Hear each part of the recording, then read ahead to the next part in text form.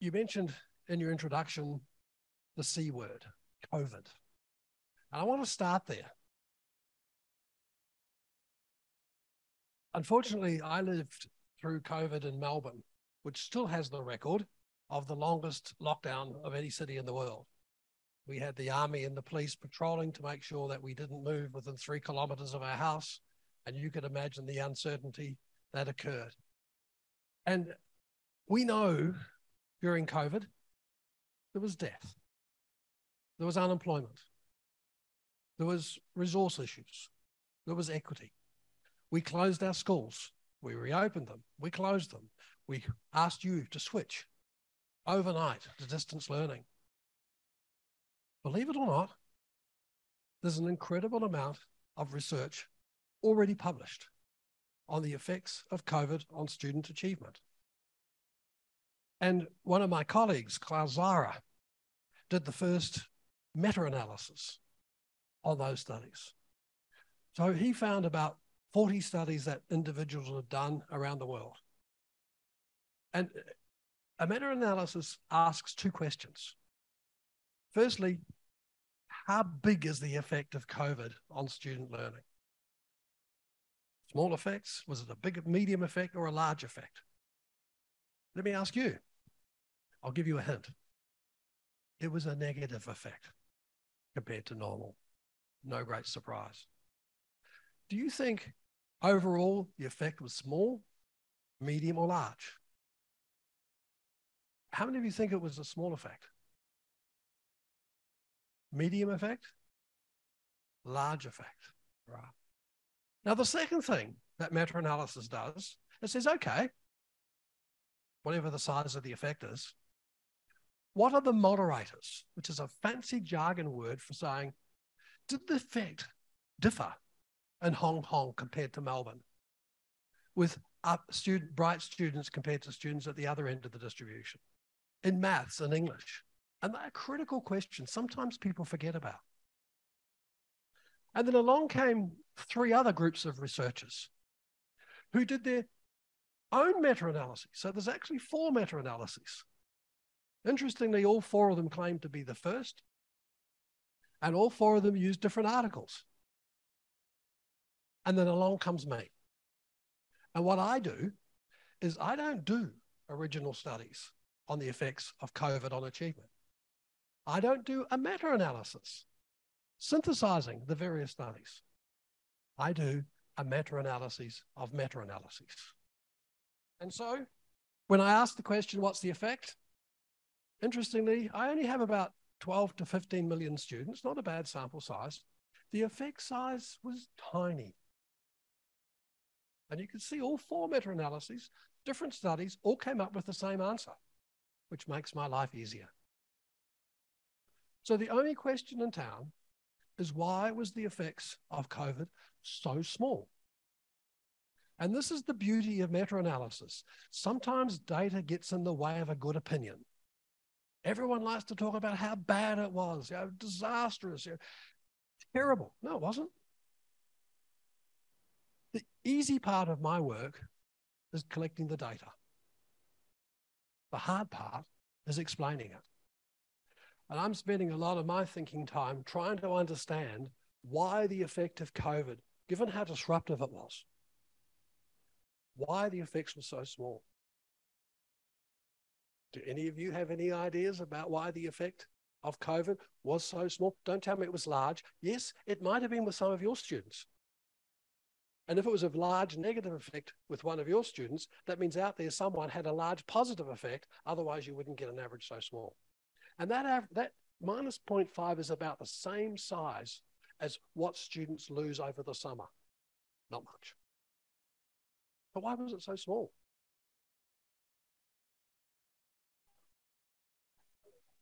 That is the only answer, sir. No, you're right. And it's fascinating that I had to come to Hong Kong for someone to say that first, because everyone usually says it was about the resources, it was about the parents, it was about the curriculum, it was about all. No, it wasn't, sir. You're right. It was the teachers. You made sure that learning didn't stop. There was no such thing as learning loss. There may be a slowing down, but it was not a learning loss. And I think we've learned a tremendous amount. Now, Here's some of my arguments about why it didn't get, and it all comes back to your point. It's because of what teachers did. And I think that the biggest travesty of COVID is that we learn nothing. And 2 years later, isn't it frightening how we've rushed back to the old normal as if it was the answer? And I encourage all of you to think of the positive things you did during COVID, the positive things you do in the regular grammar of schooling, and how can we learn from that? Now, the reason I introduced this to start with is to give you a sense of what my work is about, meta-analysis. It's trying to find out how big effects are. It's trying to come up with relative claims. How big is this effect compared to other things? And it depends very much on other people's work building it up. And it asks also that second question. Where are those moderators? And I have to say, I struggle to find any. Sometimes there are some, but it's not as common as everyone thinks. In my political job, I meet schools and principals all the time and teachers. And what's the first thing they always tell me? My class is different. No, it's not. Right around the world, it's not that different. It doesn't mean to say we shouldn't still look for it. 2008, I decided I would take all the 800 meta-analyses and write a book to get it out of my system so I could go back to my day job, which was not in this area. It didn't quite work that way. It kind of got carried away, and for some reason it hit a nice spot at that time. I think it's partly because I changed the question from what works to what works best. Last month, March this year, I released a sequel, and I called it a sequel because it's not just the old book updated. I spent a lot more time in this book talking about the story, the explanation. I'm trying to understand what makes the difference. And yes, I increased from 800 meta-analyses to 2,100. I now have about 400 million students. Not a bad sample size to ask, what are the relative effects in terms of the size of effects on students? And I make no excuse that my work focuses on achievement. I don't understand what schools would look like if achievement wasn't a core part of their business. I'm delighted to say that other people, and I've been involved in some, are looking at the effects on affective outcomes, on self-concept, on self-regulation, and on learning strategies. And I hope others look at some of the other aspects, like physical attributes of students and so other things. But my focus has been mainly on, certainly in the visible learning work, has been on achievement. Here's the distribution of all the effects. Now remember what an effect is. In COVID, it's what's the effect of the improvement during 2021 compared to previous years. Or it could be, what's the effect of introducing a policy compared to not having the policy, and calculating into the effect side. The numbers don't really matter. The relativity does. You can see here, here's good news, Hong Kong. There's hardly anything we do to students that harm them. Isn't that good news? 98 to 99% of things that we do to students improve their achievement. All you need to improve a student's achievement is a pulse. That was a joke. We've got to stop saying, can we improve achievement? Everybody can. Which is why every policy works. Why every teacher in the world can argue correctly that they have evidence that what they do improves achievement. Because everyone does. Now, quite a few of these down here are perfectly sensible. The effect size of bullying, minus 0.3. The effect size of boredom, minus 0.5. Yeah, there's a couple down there that should worry us that we have control over, but most of them are sensible. And my fascination, and what's taken me 20 to 30 years to work out, is what is the common denominator amongst these teachers and schools compared to these? I'm not greatly interested down there. And I do want you to notice that 0.4 turns out to be the average of all the effects. That's it. There's a tremendous number of teachers and schools who are above that average, who are doing a stunning job. Excellence is all around us. And I don't understand why, as a profession, we don't esteem the excellence that we have around us. Believe it or not, the public does. 90% plus of the public think schools are doing a very good job for their students. About 30 to 40% of teachers in Hong Kong and Australia think that teachers are esteemed by the profession. We have the problem. When, I can assure you, incredible amount of teachers are well above that average and doing a stunning job. So what is the common denominator between the red zone and the yellow zone? I'm not going to introduce the data today, just a limited amount. About 4 years ago, I produced a website, free website, MetaX. And I update it. In fact, I'm updating it next week with all the data on it, 2100 meta-analysis. So if you want to know all the details, look it up on your iPhone, look at MetaX, all the data's there, all the descriptions of terms, frequently asked questions, and we continue to build MetaX. I did it partly because I wanted to ask my academic colleagues in the audience. Yeah, I have the world's best critics. Many of them criticize the details. No one has come up with a different story. So I said, look, I'm going to save you 40 years collecting the data. There it is, free. You can have it. Come up with a better story, and that's my challenge. Here's some of the negative effects. I'm fascinated with these, but I do want to turn the equation on its head because I'm more interested in studying success and scaling it up. But I did want to give you some of the negatives. And that not labeling students, I've got it up there as not labeling, but when teachers label students, it has a minus 0.6 effect. Happy to come back to that in questions. What about some of the close to zero effects? And you can see why a lot of people don't like me, because sometimes their pet subject, their pet belief comes up here. Now, again, I want to hasten to warn, sometimes when the effect is low, we should accept the evidence and ask why it's low, and that's how we can improve it. And I want to come back to that claim. Because during tonight, I want to look at some of those low effects and understand them. But what about the top effects? Now, I'm going to switch. A lot of the things that are in the yellow zone are structural things. Playing with the curriculum, playing with the assessment, playing with the way we set up our schools. Yes, they're positive, but relative to what matters, not even in the ballgame. Everything is in the hand of the teachers, the school leaders. And when you look down that list of the top 7 big ideas, you won't find a student. It does not matter where they fall on the achievement, where they fall on socioeconomic status. It's the same influences that affect them. You won't find an age. It doesn't matter whether they're 5, 15, or 25. You won't find a country, but a few years ago, we actually found 1,000 different randomized studies and meta-analysis from developing countries. And we were particularly interested in looking at those.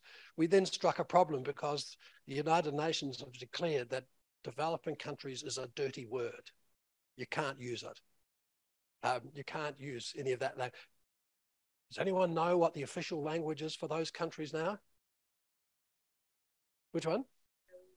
No, that's banned too. Here's the irony. I live in Australia. The official language, Global South. That's the language they came up with. You can tell someone from the Northern Hemisphere invented that word. It's different. But look back here. And there's no subject. Sorry, maths and physics and phys ed and arts teachers. It doesn't matter. Of course, the content differs. And I think this is one of the most fascinating things, which many people get upset about. But hey, I only got data. Look at the first one. When teachers work together to evaluate their impact, it has the biggest effect on the students and they're not even in the room. Now, of course, it means important. What do we mean by evaluator? And what do we mean by impact? And I want to come back to that. Teachers who have high expectations tend to have it for all the students and are successful, and teachers who have low expectations tend to have it for all the students and are not successful. And you can see part of the theme coming in here. It's not what teachers do that matters. It's how teachers think about what they do that matters. And I struggle when I look at teacher education programs and professional learning programs. It's nearly always about what they do. Here's what I do. Come and watch me. I will share my resource. And I want us to stop it. I do not care less how any one of you teach.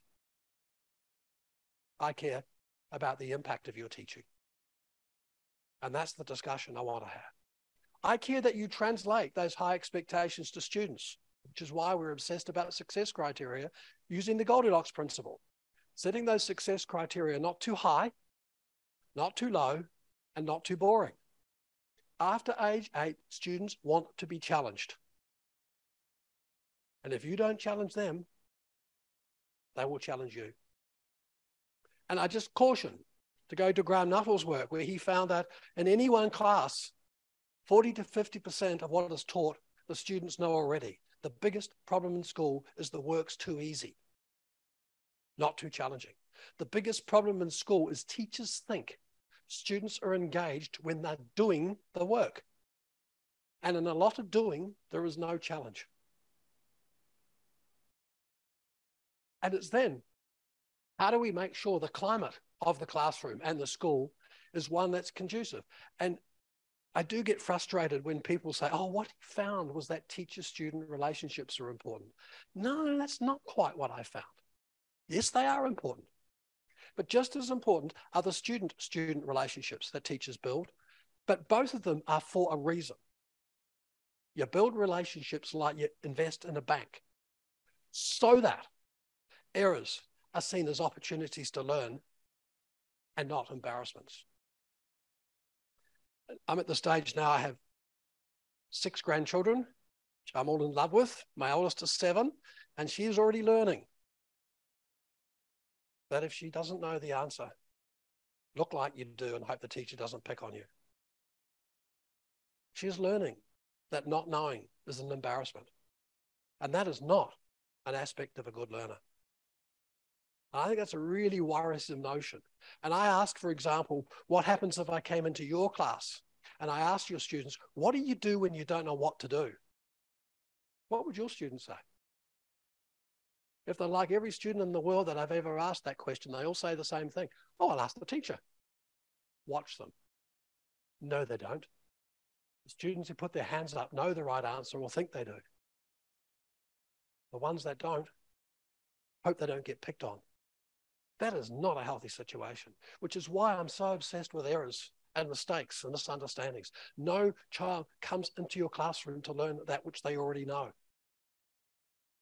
And that is not how the students think. And yes, I want to maximize feedback back to the teacher, and I have this relentless focus on learning. I have a dirty secret for you all, teachers. I know you're obsessed with teaching, as you should be. Your students don't care about teaching. They care about learning.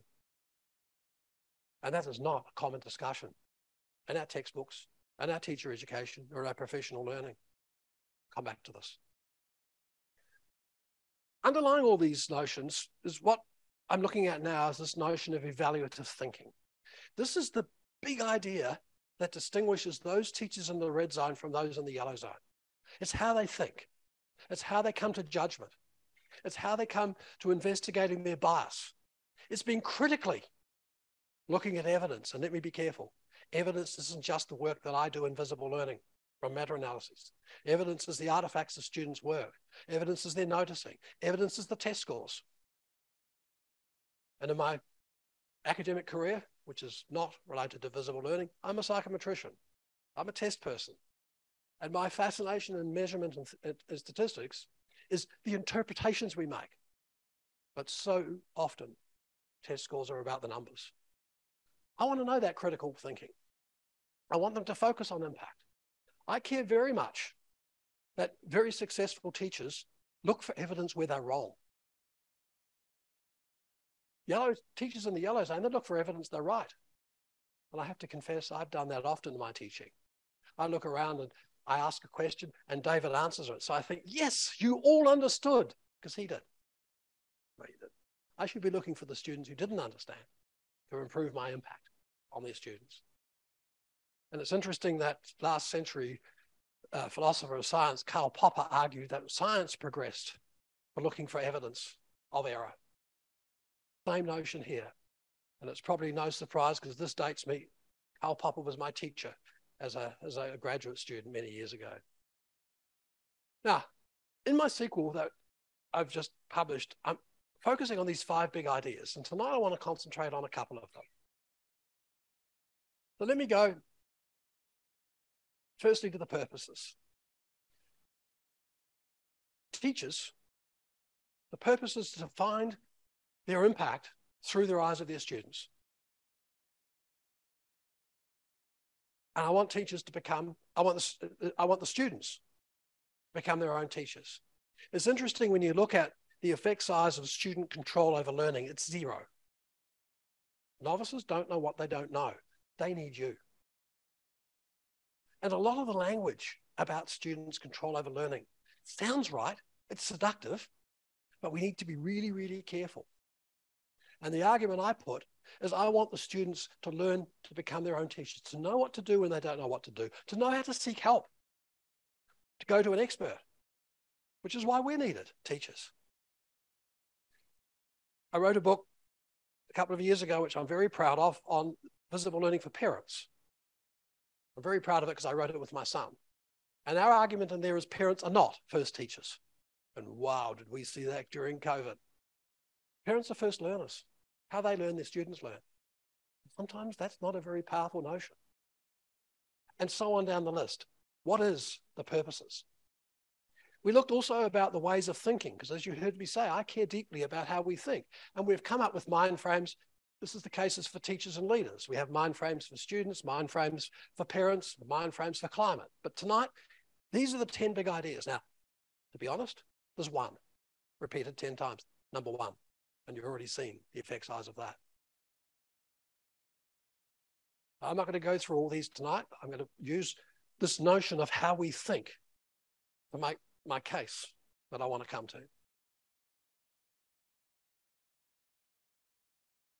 There's the student mind frames, and you look through those and you can see the incredible importance of this concept of learning. The notion of challenge, the notion of confidence to take on challenge. And I particularly note that with some of our brightest students, like gifted students. It's fascinating. Why is it? The majority of gifted students do not become gifted adults. Less than 2% of child prodigies go on to gifted adults. When many of those students get to the age of 14 and 15, and they're forced to do subjects they are not expert in, they have no skills to fail. And what's more, many of their parents won't let them. And as I often said, particularly during COVID and my psychometric career, if a student gets 100%, the work was too easy. That's a hard pill to swallow for many students. But how do we allow our students to go to the edge of what they don't know and have the confidence to fall over and know there are safety nets called teachers there? And as we're going to see, many of those gifted students prefer that teachers talk more and focus on the facts, because that's the game they're winners at and that's the game they want to perpetuate, but it's not necessarily in their best interests. But this notion about evaluating their own learning, having multiple learning strategies, understanding as a teacher, when a student doesn't get a problem right, asking them to do it again and use the same learning strategies will come up with the same answer. They need different, and many of them don't have different. You'll see I'm going to come back to this. Here's our one for parents. I'm sure if you're skimming through these, and I'm sure we'll find a way to make these slides available. Yes, we can. Good. I'm sure it's going to be on your ALiTE page. Same kind of messages right throughout. It's how they think. And we're working at the moment on the cultural ones, because certainly what I'm arguing for school leaders, your biggest impact is on the climate that you set up in your school, across your teachers. And I hope in your school, you don't have a school of 60 independent contractors, but you have a school where there's a common understanding of what it means to be a learner. And it's a safe place to fail, and it's an inviting place to come back. The biggest predictor of adult health, wealth, and happiness is not achievement at school.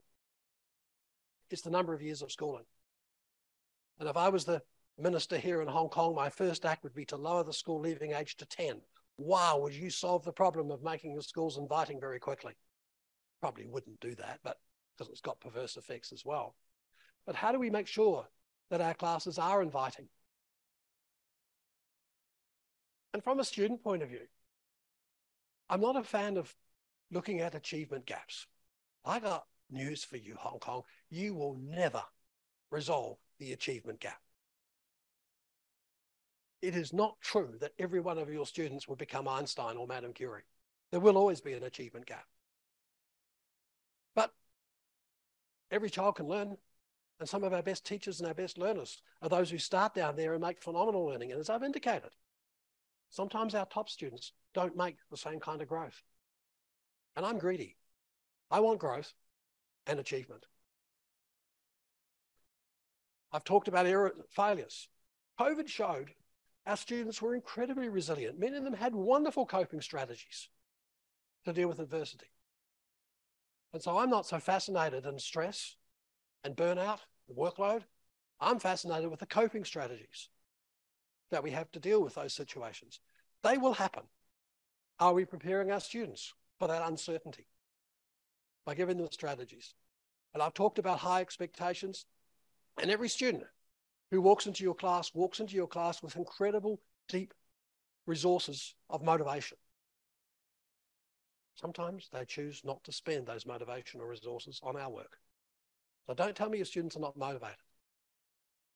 They ask the question, why should I do this rather than that?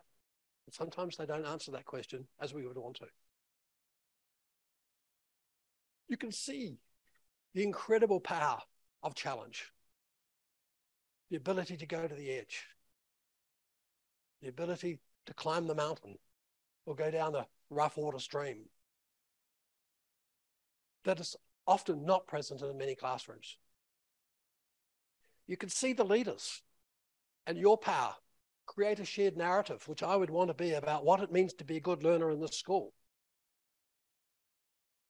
What are the attributes of the learner in each school? And we do a lot of work and our visible learning work around the world. We're a team, we have about 400 or 500 in the team. We work in about 10,000 schools in any one year. And one of our first things is asking teachers, what do you think a good learner is? And our experience as teachers are very rich in describing what a good learner is. Then we ask the students in the school, who's a good learner in this class and why? What's the nature of a good learner? Guess what they say? A student who comes prepared, sits up straight and watches the teacher work. Compliance.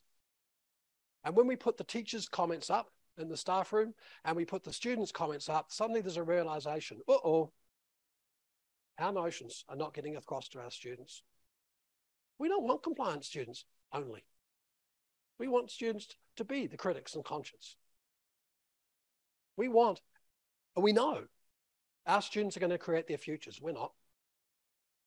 We better get it right, guys, because those kids are going to be the politicians and the entrepreneurs as we get older. And so what we want becomes very critical. So how do we teach them to become that critic and conscience? And so the climate of a school, the narrative of a school, is about fairness. It's about predictability. It's about being okay to fail and safe to fail. It's making sure everyone is exposed to the same curricula. Let me emphasize that. One of my strong themes in the book, particularly around labeling, is any kind of streaming, any kind of trapping, any kind of in-class grouping based on achievement, there is no winners in that game. And I'm following what Italy has done a few years ago where they banned it, and the two teachers' unions in New Zealand have just come out and they're about to ban all kinds of grouping. And I think it's a really good move. And if you think your students don't know why they're in the elephants group, you are mistaken. And that sets incredibly low expectations. Our job is to help maximize the variance in our classrooms because that's the world the kids are going to live in.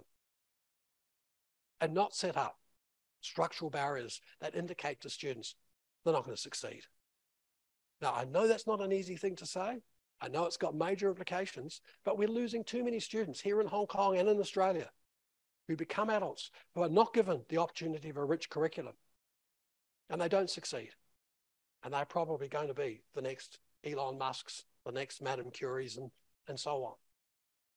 Every one of them needs a rich curriculum. Let me come back to that. So tonight, I particularly wanted to talk about this notion of instructional and intentional alignment. And in 2008, I really struggled with the whole notion of teaching. And I came up with a league table like this. And if it doesn't confuse you, it sure as earth confused me. And you can see that individualized instruction, discovery learning, problem-based learning, collaborative learning is all incredibly low. And wow, did I get some horrible emails from people about that. And you can see explicit instruction, direct instruction is very high. Wow, did I get some horrible emails around that. And I kind of agree that I didn't explain it very well. And so I spent a lot of time trying to understand why these are low. Now, don't get me wrong, problem-based learning, very commonly used in first-year medicine. You don't need to do another study to know it has a 0 to negative effect. So what's going on here? All right. I want to start first with this notion, cognitive complexity. And a lot of the work comes out of Hong Kong. The work that John Biggs was doing, Ferenc Martin was doing, Nancy Law was doing, I knew all about that when I spent a lot of time in your country in the 1980s and the 1990s working with those people. And they had solo taxonomies, and I'm sure you've seen of Bloom and Webb's. And I used the notion of surface, deep, and transfer. The knowledge, the content, the concepts, the knowing how, the relationships between the ideas, and the knowing with. How do you take knowledge and use it with new ideas, the transfer?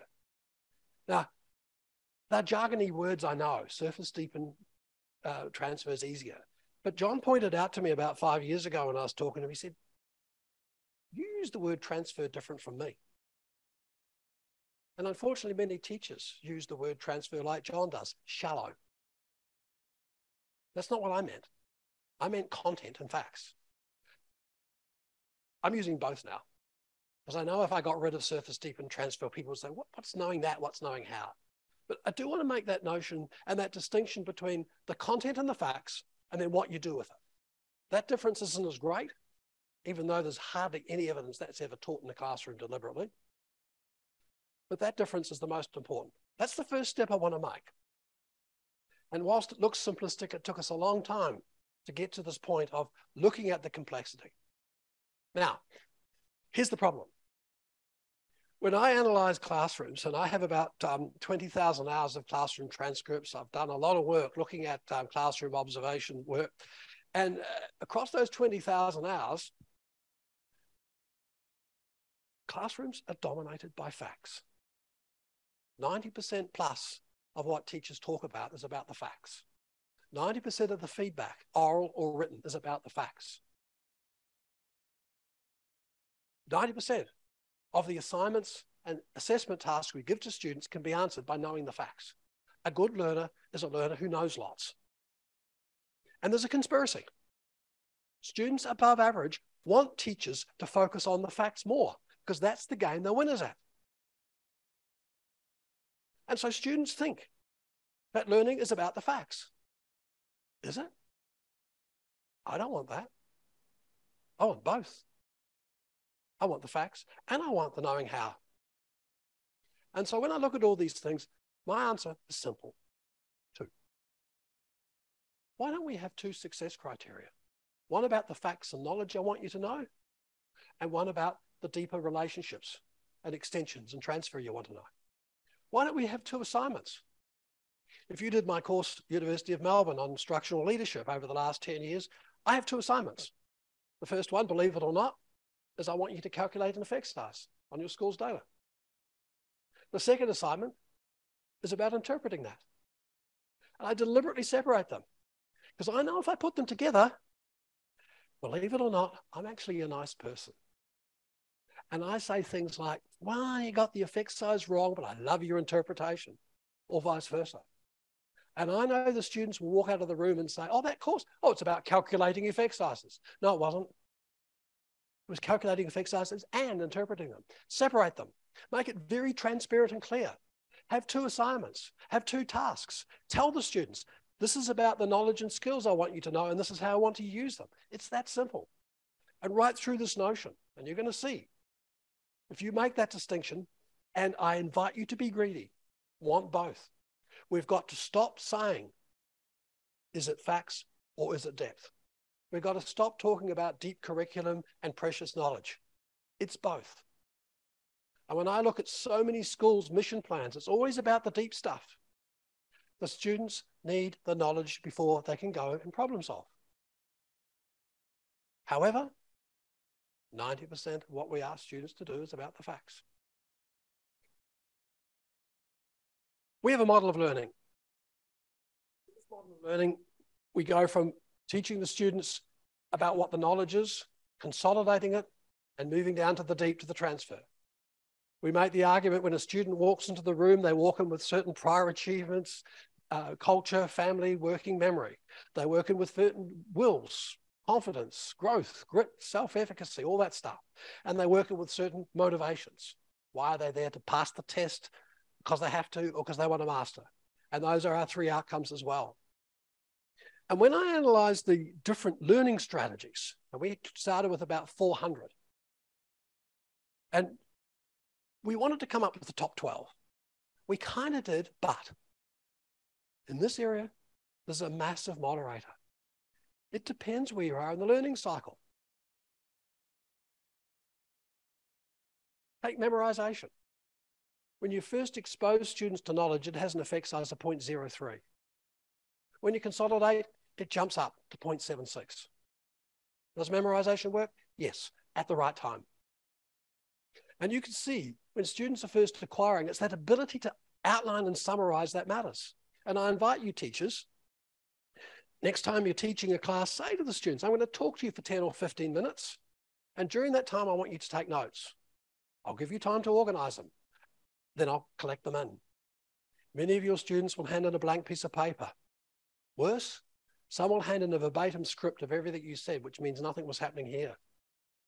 I don't know about you, but I learned to outline and summarize when I went to university. 5-year-olds need it, 15-year-olds need it. We cannot cope with incoming information all day. And many of us know that after 5 or 10 seconds, that teacher's going to talk on and on and on, give up. They need coat hangers. I'm not sure we're very good at teaching consolidation, overlearning. And then you can see that when you go to the deeper stages, like take deep consolidation, that's when talking aloud matters. That's when self-talk, this is the work, Nancy, that we've been talking about. This is when it really matters. Does talking aloud matter up here? No, it has a very low effect. There's a right time and the wrong time for the strategy. We had fun at actually trying to come up with a name for our model, a sticky name. We call it the Kenny Rogers model. You've got to know when to hold them, you've got to know when to play them. There's nothing wrong with the strategies. It's a matter of when. And I go back also, Dean, to Ferenc Martin, who did a lot of the work on memorization and trying to understand what he called the Asian learner, about why we're so good. Because you actually move through the 4 stages much better than in the West, where we parody deep learning. We don't like it, even though it's the focus of our classrooms. My challenge. Every one of you in this room has thousands, if not tens of thousands of measures of achievement. How many measures of learning have you got? How do you know how your students learn? Last year on our Family Foundation website, we have a free survey that looks at those top 12 strategies. And your students can do it, you can do it with your students, and you do get a report about how good the students are in the various strategies. Now, we haven't gone to the next step. There's a right time to use them and a wrong time. We also provide the student, or you, and it's with lots of resources to follow up each of those strategies. Because our aim is to say, how can we get more teaching of the learning strategies? We're working now on how do we make sure that the students are using the right strategies at the right time. Now, many of us have a very fancy name for that. We call it self-regulation. I call it Kenny Rogers. How do you know when to memorize, when not to memorize, when to talk aloud, when not to? How do you know to make sure that when you teach a task, whether it be about the knowing how or the knowing that, we are actually also teaching the right strategies? Because many of our students are using a strategy at the wrong time and wonder why it doesn't work. You don't need to have 100 learning strategies. You just need to have a small amount that you can go to if the first one doesn't work. Well, look at teaching methods. Bob Mazzano published a book, 400 Teaching Methods. We took it and said, thanks, Bob. And you can see 350 we threw out the window. They have got no relationship to learning. They are random. No wonder a lot of our teaching is a mystery to our students as to what we value. And it's no surprise that a lot of the more explicit instruction are more successful for the knowing that, and more of the problem-based are successful for the knowing how. And so I go back to what I raised before, problem-based learning. The biggest problem with problem-based learning are those religious messiahs who say, I'm a problem-based learning teacher. Get out of our schools. You're fired. Kenny Rogers was right. There's a right time to use it, and there's a wrong time. If the students don't have sufficient content and know-how before they go into problem-based learning, it doesn't work. And of course, the problem-based learning people say, oh yeah, I know that. So don't use problem-based learning methods to teach the content. It doesn't work. What about explicit instruction? The opposite story. Oh yes, of course I can use explicit instruction to teach that. Effect sizes are very low. The answer's 2. Why don't we do both? Why can we please stop this crazy debate that you've got to be explicit or problem solve? You've got to look at content or the knowing how side of things. Be greedy. I want both. And I invite any students in the room, if you want a topic for a master's or a PhD, invent a new method that covers both. And it's really interesting. There's, of all the 80-odd, 100-odd different methods that I've investigated, there's only one that crosses all 5 parts of the model. How many of you know how to use the jigsaw method? 1.20. And it works because it deliberately focuses on all parts of it.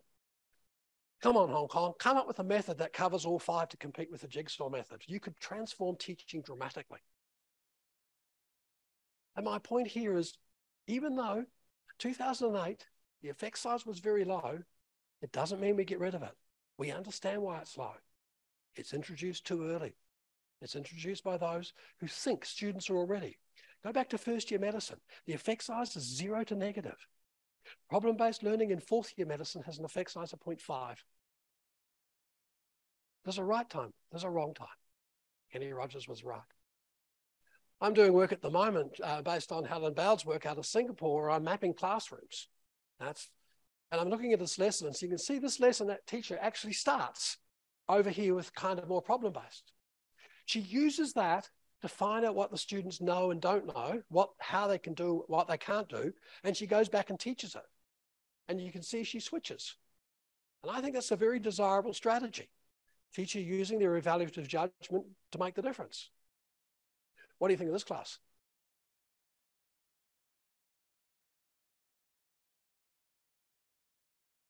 I think it's a great class. If this is class 1, next class, they move over here. If they keep at this level, which is what I'm arguing most teachers do, unfortunately, despite what they say, at least from the student's point of view, that's not good.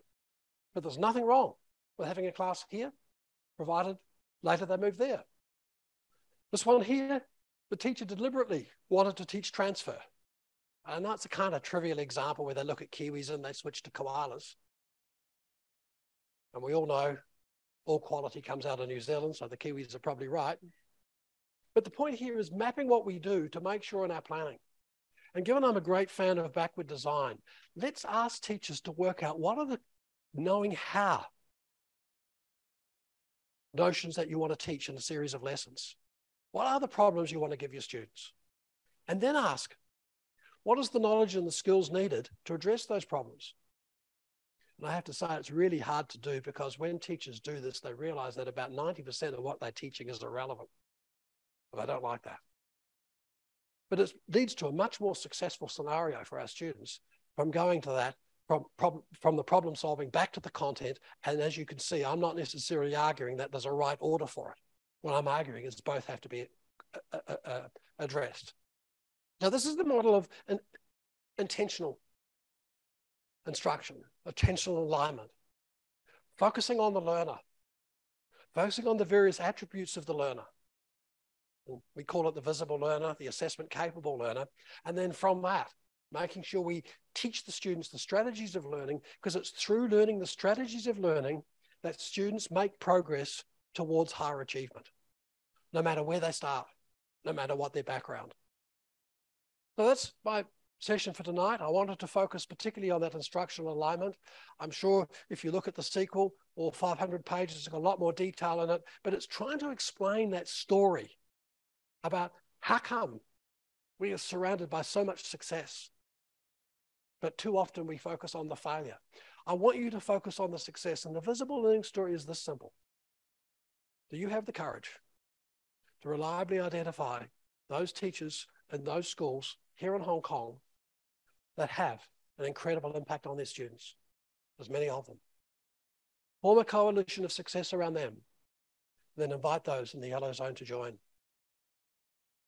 The biggest problem in education is courage. Thank you.